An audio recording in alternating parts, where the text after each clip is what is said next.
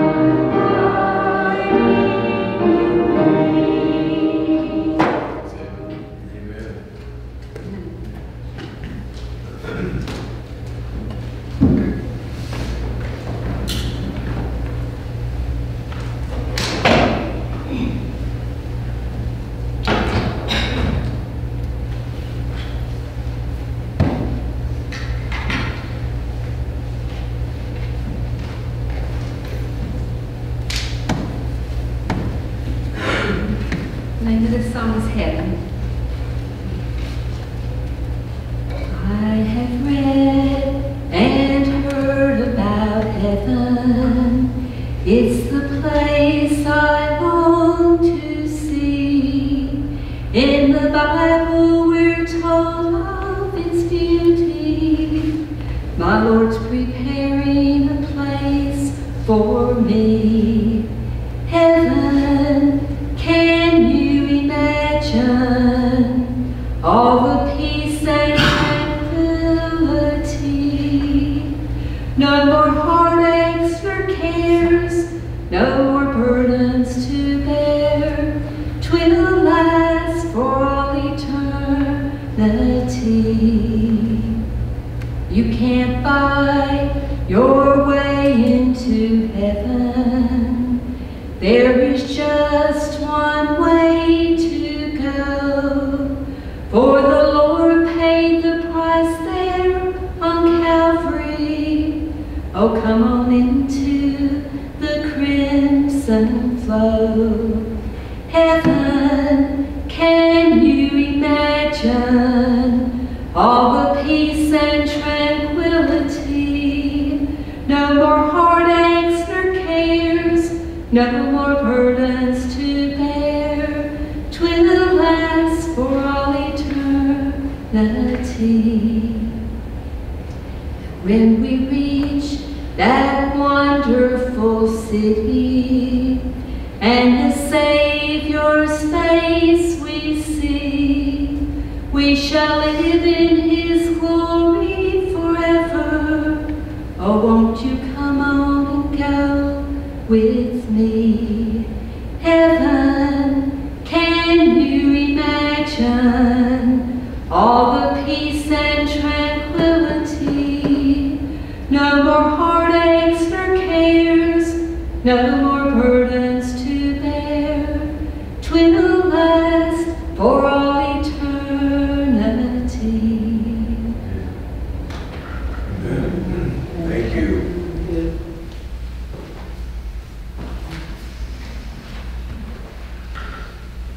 Aren't you glad of that truth? Say, preacher, can you know for sure we're going to heaven?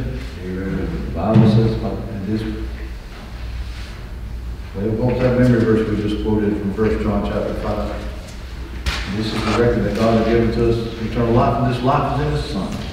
He that hath the Son hath life, and he that hath not the Son of God hath not life. If you've got the Son of God, you've got the assurance of heaven this morning. Right in Hebrews says, wherefore He's able to save unto the uttermost them that come unto God by Him, see that He ever liveth to make intercession for them.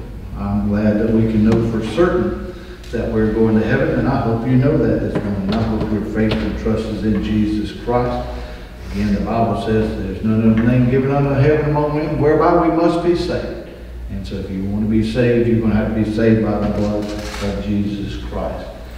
And John said, behold, the Lamb of God that taketh away the sin of the world. I'm glad we can know for sure we're going to heaven. But I'm glad that we can know for sure that God's going to take care of us until we get there.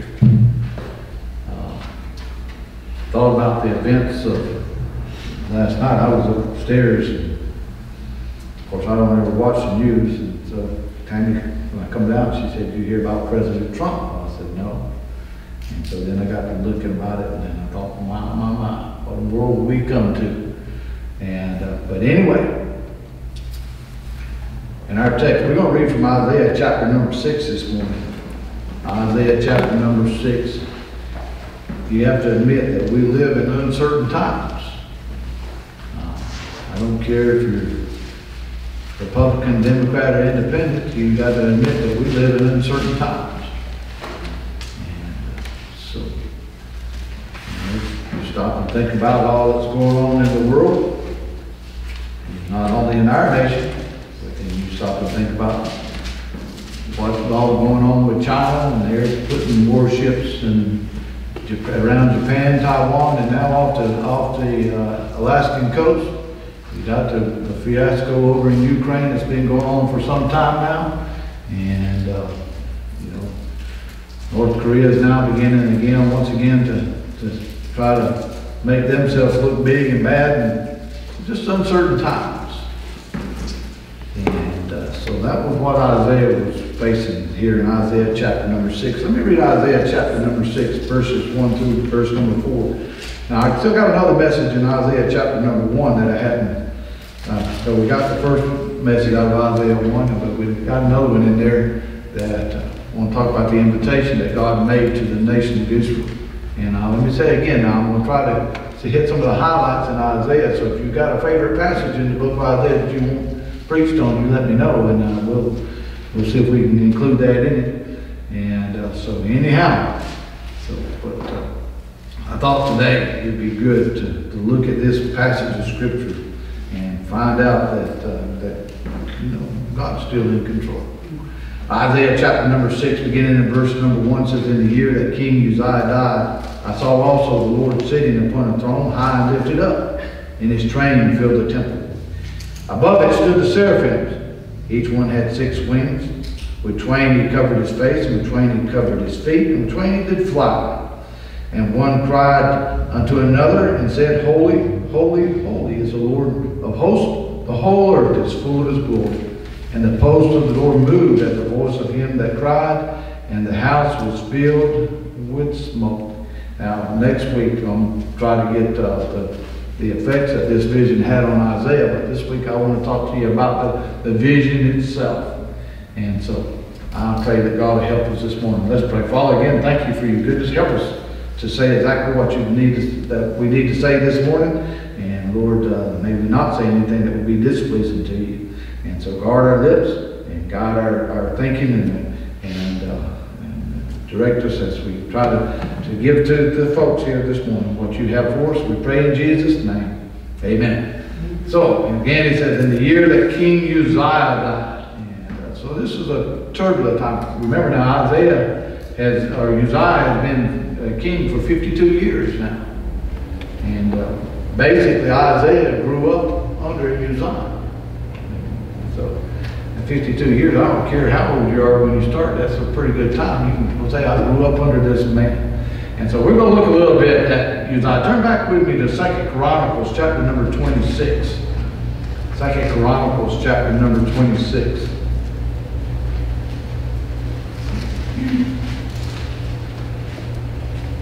Second Chronicles chapter number 26. And now I'm going to begin reading the verse number 1.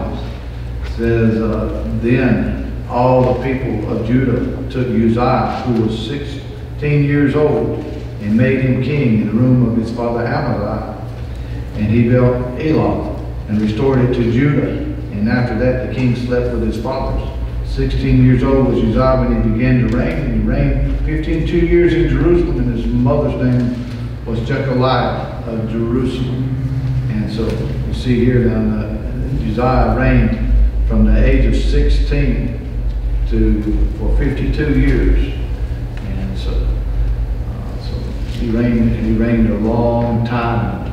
And he did that which was right in the sight of the Lord. And so he was a good king. According to verse number 4, it said he did that which was right in the sight of the Lord according to all that his father Amaziah had done. And so he was a good king. And God helped him. If you look in, beginning in verse number 4, we did verse number 4. Again, verse number 5. And he sought God in the days of Zechariah, who had understanding in the visions of God. And as long as he sought the Lord, God made him to prosper. And he went forth and warred against the Philistines, and brake down the wall of Gath, and the wall of Jabneh, and the wall of Ashdod, and built cities about Ashdod and among the Philistines. And God helped him against the Philistines, against the Arabians, and against Gerbaal, and Mehunims, and the Mehunims. Boy, I love these names. And the Ammonites gave gifts to Uzziah, and his name was spread abroad, even to the end of Egypt, and for he strengthened himself exceedingly. And moreover, Uzziah built towers in Jerusalem at the corner gate, and at the valley gate, and at the turning of the wall, and fortified them. Also he built towers in the desert and digged many wells, for he had much cattle, both in the low country and in the plains, husbandmen also, and vines and vine dressers in the mountains, and in Carmel, for he loved husbandry. Moreover, Uzziah had an host of fighting men that went out to war by bands, according to the number of their account by the hand of Giel and scribe Maas. So yeah, well, I butcher these names. The ruler under the hand of Haman, one of the king's captains. The whole number of chief the fathers of the mighty men valor were 2,600. And so verse 14 says, Uzziah prepared for them throughout all the host of shields and spears and helmets and habergeons and bows and slings and cast stones, and invented all kinds of instruments of war. And so here he was. He was a great man. He was a great king. God helped him. And but you also find out that he was an imperfect king.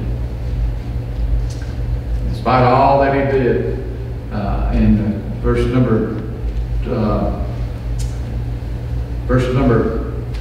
16 says, but when he was strong, his heart was lifted up to his destruction, for he transgressed against the Lord his God and went to the temple to burn the incense upon the altar. And of course, you know, he was struck there, and because of his transgression, he became leprous. His son began to reign. He was co-regent with Uzziah. But he was lifted up pride. You know, the fact is, no man's perfect.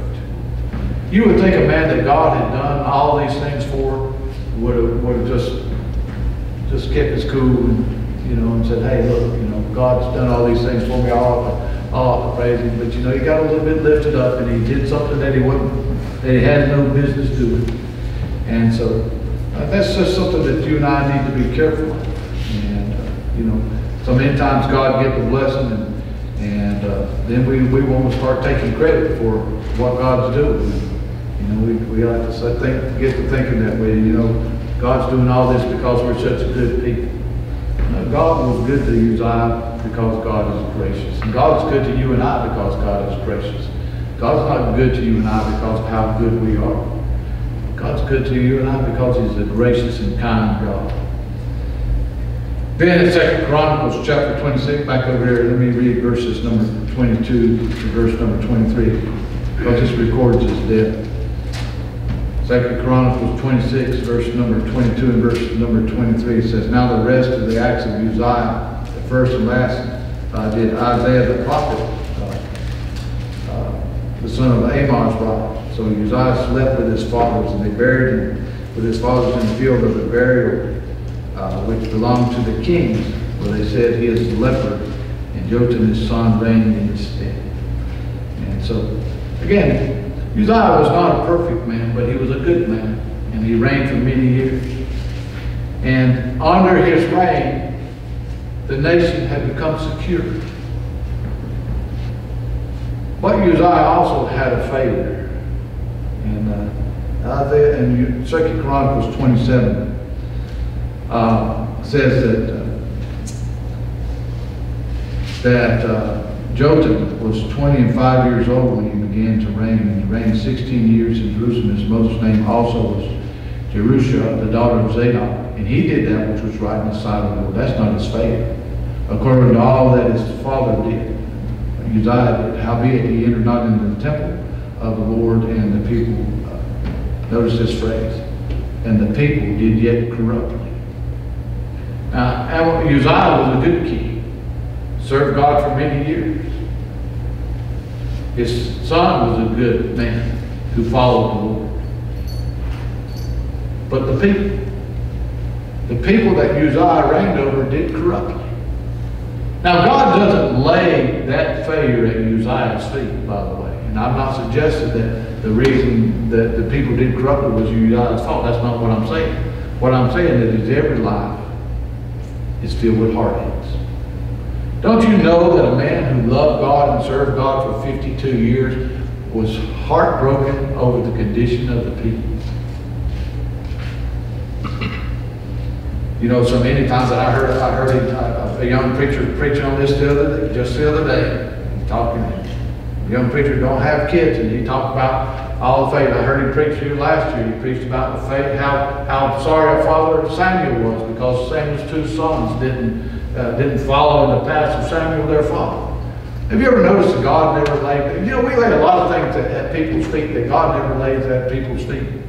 God never blamed Samuel for the way this turns out. God never blamed Adam and Eve for the way that Cain turned out. Matter of fact, the writer of Hebrews says that the reason that Cain slew his brother Abel was because of that wicked one, and he hated righteousness. And he slew Abel because his brother's deeds were righteous and his were evil.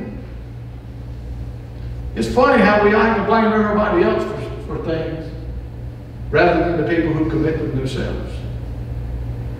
I've told you before, my mom and dad raised me a certain way. They didn't raise me to do the things that I did. I did the things that I did because I wanted to. I did the things I did despite all their raising. I know I remember the day that my brother came home. He was taking psychology in high school, and the first day he came home and told mom and dad that all his problems were their fault. That didn't go over too well with my dad. He didn't think too highly of it. I remember I went to school one day to get sign one of my kids, and they were late, and I was going to sign them in, and there was a boy there in the office. And this man came in and he pointed at the boy in the office. He said, "I'm after the stupid one there." And he said, he shouldn't have talked to his father. And the first thing out of that boy's mouth was, "Dad, it's not my fault." And his dad looked at him and said, "I don't see any shackles on you. You don't belong to the school." And the school, the kid didn't belong to that school. He came to see his girlfriend. He just came in and wasn't supposed to be there. He said, "I don't see any shackles on you. Nobody made you do what you did. Whose fault do you think it is?" You say he shouldn't have called him stupid. Well, he did act pretty stupid, I think. You know, sometimes we get too touchy on that thing. You know, sometimes when people act stupid, they need to know they're acting stupid. But we like to blame everybody else. We like to say, well, you know, it's the way I was raised and all those kind of things. Have you ever wondered? Have you ever wondered why some people who were raised with no advantages whatsoever turn out to be good people? And people who were raised with all the advantages under the world turn out to be sorry. Maybe it's time to quit blaming everything on everybody else and look at ourselves and say, "Lord, I'm in the condition I am because of decisions I've made." It's easy to blame everybody else. But the fact is, life is marred by failures. Many of them not things because of things that we've done. Many of them because of things that people just chose to do. And so Uzziah was a good king. God did not lay the problem with the nation at Uzziah's feet. And I don't think we ought to either. But it was a time of trouble. Here this good king who had kept the nation on course, and God had blessed the nation because of this king. Now this king had died. Jotham, his son, was a good man, and as long as he and his father reigned together, Jotham was doing well. But how would he turn out? A lot of people start out well as long as the one that has the influence over them is there. But you wait till that influence is gone, and then you find out they're not really what you thought they were. Isaiah had no way of knowing. And so it was a time of uncertainty. It's what I'm trying to get across to you this morning. This was a time of uncertainty. And Isaiah didn't know what to expect. Would Jotham keep on as his father had done? Or would he turn and follow the people? And in this time of uncertainty, God gave Isaiah a vision. And here's the vision. Notice he says back over in Isaiah chapter number 6. Isaiah chapter number 6, verse number 1. "Again, in the year that King Uzziah died, I saw also the Lord sitting upon a throne, high and lifted up, and his train filled the temple." That idea of where he says, "I saw," now he didn't just glance up there and see it. There's a whole series of events that's going to go on in this chapter. And the idea there is that the whole time that this series of events was going on, however long it took for it to go on, Isaiah was looking at that throne. Isaiah 26 and verse number 3, I believe it is, he says, "Thou wilt keep him in perfect peace, whose mind is stayed upon thee, because he's trusted in thee." There's the idea. He kept his mind, he kept his eyes on God. And you know, we're so much like Peter, who when Jesus came walking on the water, Peter said, "Hey Lord, if that's you, bid me to come to you on the water." And so Jesus said, "Well, come along." And so Peter got out of the boat, and here he was walking along, and said, but he was walking toward Jesus, but then all of a sudden he got to looking around at the waves and at the storm and how bad the storm was, and then beginning to sink. You say, why? Why could he walk on one minute and sink in the next? Well, it depends on where you thought, where your mind stayed. What's your heart set upon? As long as he had his gaze upon Jesus, he was fine, because he was looking at the one who was greater than the storm. But the minute he took his eyes off the one who was greater than the storm and began looking at the storm and magnifying the storm got him.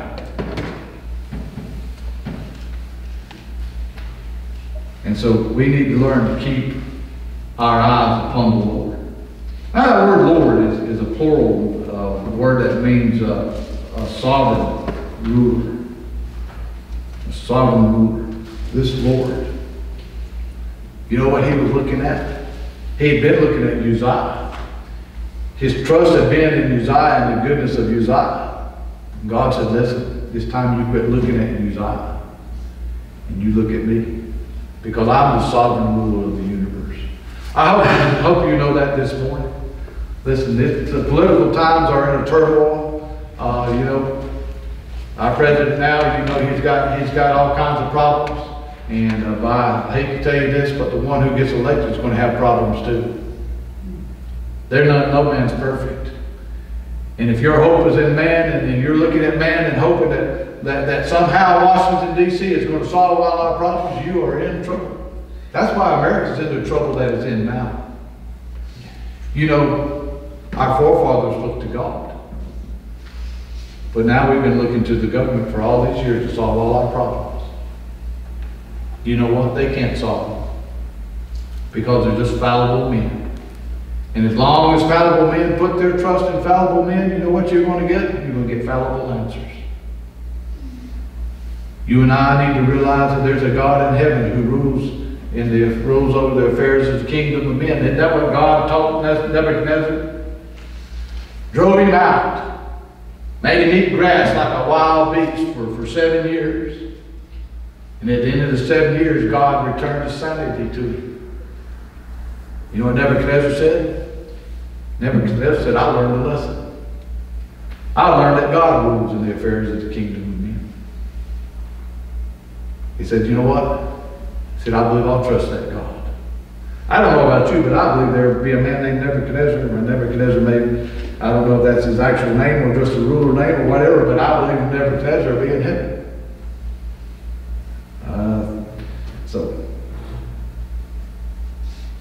let me ask you this morning, how tore up are you over what's going on? Now, I don't like what's going on.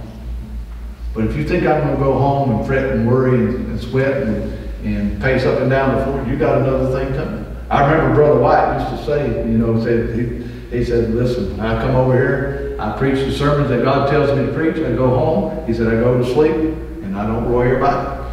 He said, "It's God's church, and if God ain't big enough to take care of it, ain't nothing I can do about it anyway."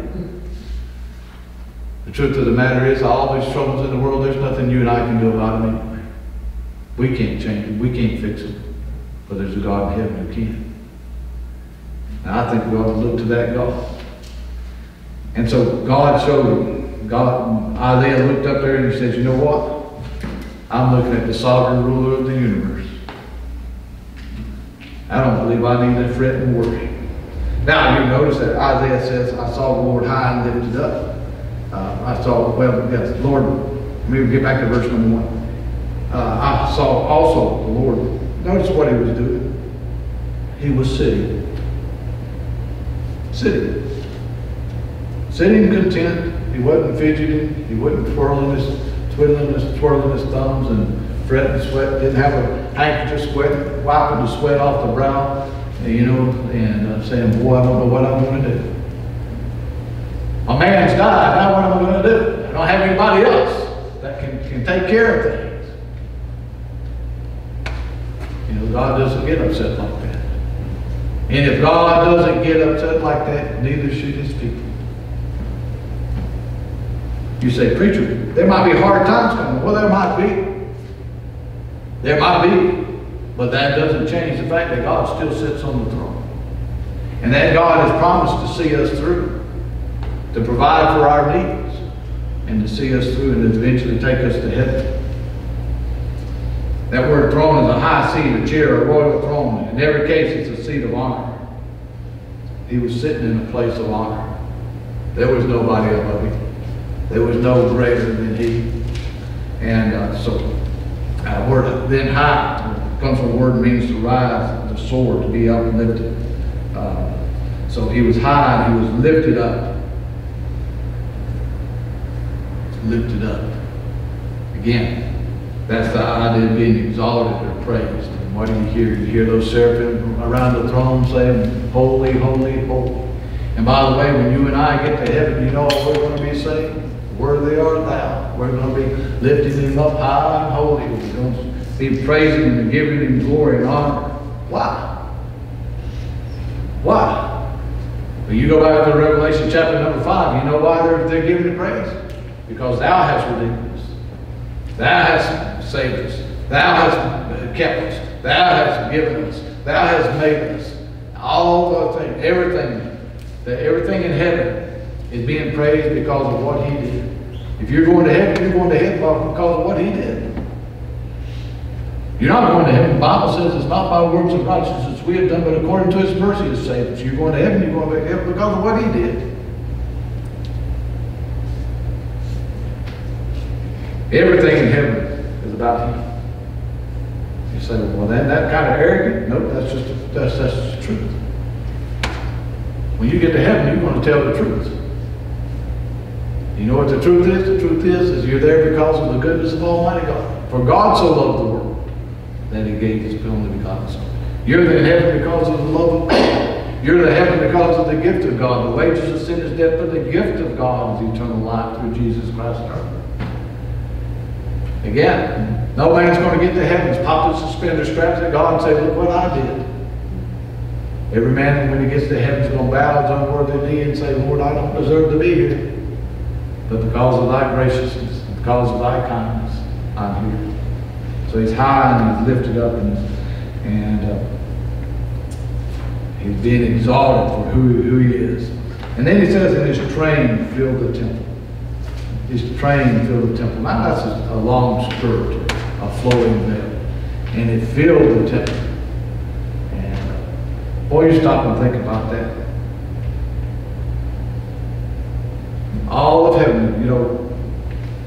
Turn with me back to 2 Chronicles chapter number 6. Let me read this passage of Scripture. This is, of course, Solomon built a temple. In the process of wanting to build a temple for God. And 2 Chronicles, well, I guess I might find 2 Chronicles, that way. Chapter number 6 and verse number 18. Notice what he said. But will God in verity dwell with men on earth? Behold, heaven, and the heaven of heavens cannot contain thee. How much less this house which I have made? His train filled the temple. Heaven to heaven, and the heaven of heavens. God's glory and God's greatness just, what he would say, pushes out at the walls. You know, if you ever filled something up and you begin to run through the cracks and all those kind of things. That's the glory of God. His train filled the temple. Just you can't contain it. And by the way, that would do us good if we would spend some time looking at God and getting in the glory of God to where his glory began to push out at the seams. A little tear comes to your eyes because you can't contain it. A little praise comes to your lips because you can't contain it. You see, we spend way too much time looking at our problems, looking at the world around us than we do at the God, at the graciousness of that God. They spend way too much time looking at ourselves and all our faults and failures than we do looking at the one who loved us enough make up for those faults and failures. Matter of fact, I love this. I think I mentioned this the other day. You read over there with Balaam. You remember Balaam? You remember that one that the donkey talked to? Balaam said of Jacob, of Israel, as he looked on, that you remember that nation that God redeemed over there in Egypt? That nation that grumbled and griped at Kadesh Barnea and had been spent 40 years in the wilderness grumbling and griping. Balaam said, the Lord hath not beheld the iniquity in Jacob. Think about that. As many times as he had to judge them over there murmuring and complaining, they were put under the blood there in Exodus chapter number 12. And they were God's people. And God told them, said, when I see the blood, I will pass over you. You know what God, when he looked at the nation of Israel, you know what he was looking at? He was looking at that blood. You know what God looks at when he looks at you and I?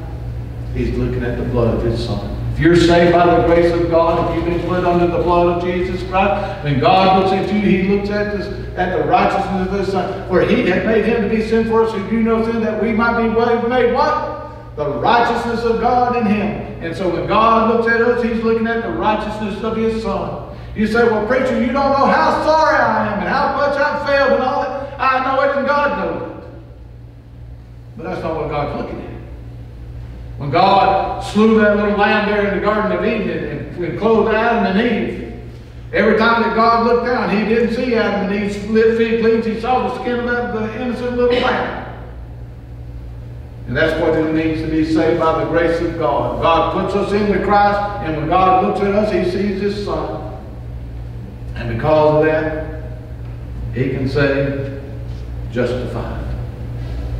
And you and I ought to look up to heaven at such a great, wonderful God and say, God, there's no reason why we should complain. There's no reason why we should be downcast. There's no reason why we should be filled with sorrow and anguish. And if you loved us enough to do that for us, you loved us enough to keep us every step of the way.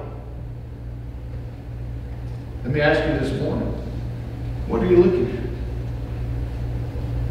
Are you looking at yourself and your righteousness? If you're looking at that, you will always come up short.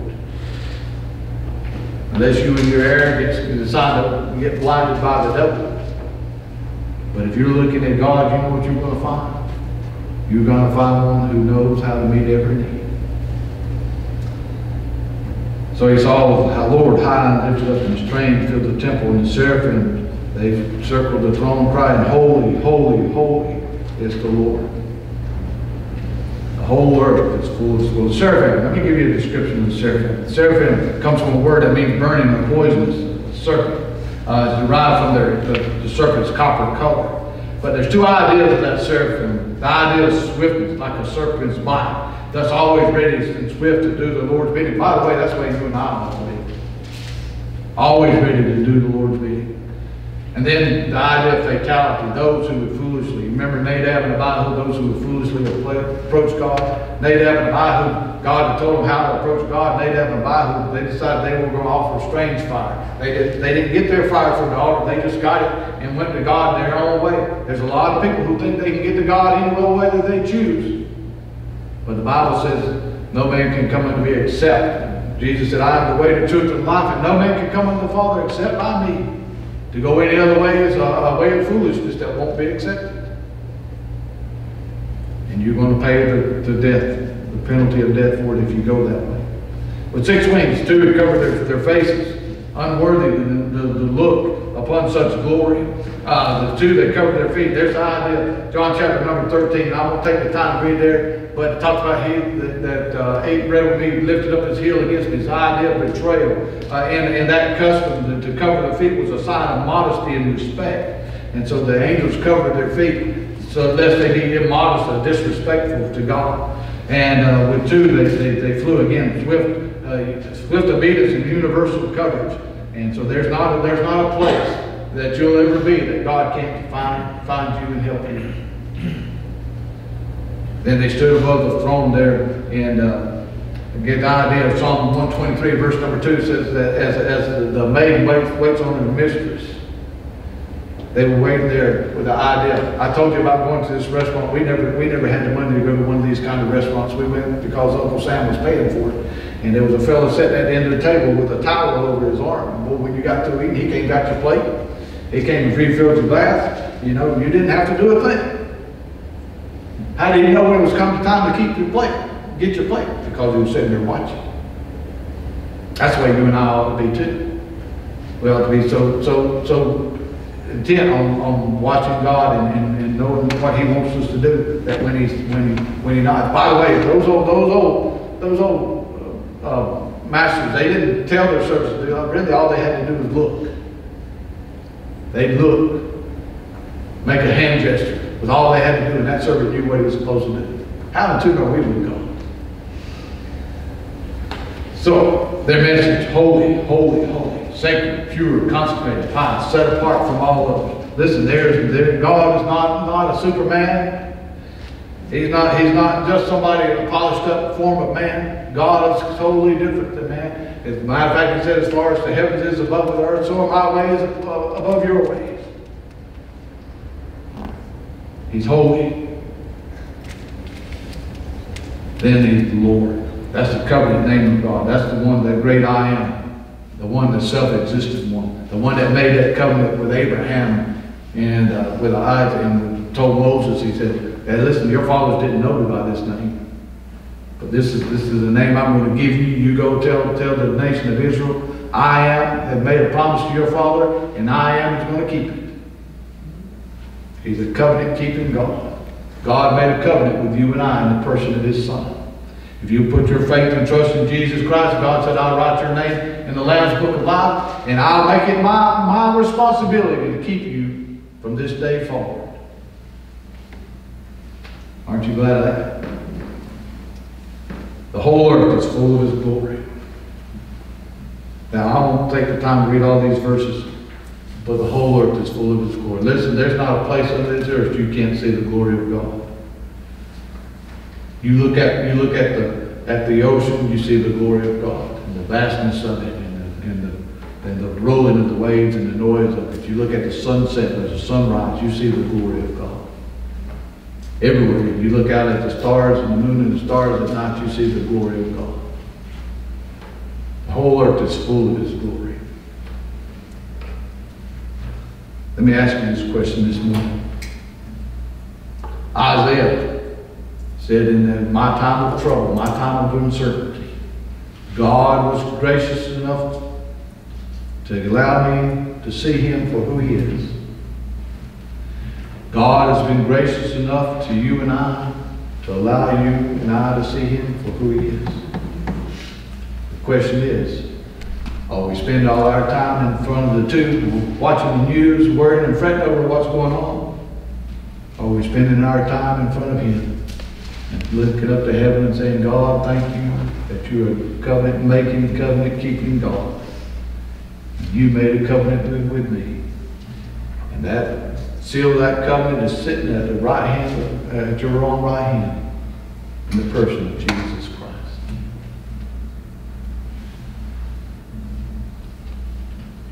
What are you doing this morning? Are you fretting? Now, next week we're going to talk about the effects of Isaiah. You say, I'd like to see something like, I'd like to see the glory of God in that way. Be careful about that. Because Isaiah got to see the glory of God. But he also got a great responsibility to go along with it. I sometimes wonder if God doesn't answer our prayers the way we want Him to answer them because we're not willing to pay He knows we're not willing to pay the price for it. To whom much is given, of the same shall much be required. So, Isaiah got to see it. He got his nerves calmed and knew everything would be all right. But he also got a commission out of it. And so, what about you this morning? I'm mainly concerned about you, the state of your mind this morning. God's not giving us a spirit of fear. Are you wondering now, worried and fretting? If it is, it's because you're looking in the wrong direction.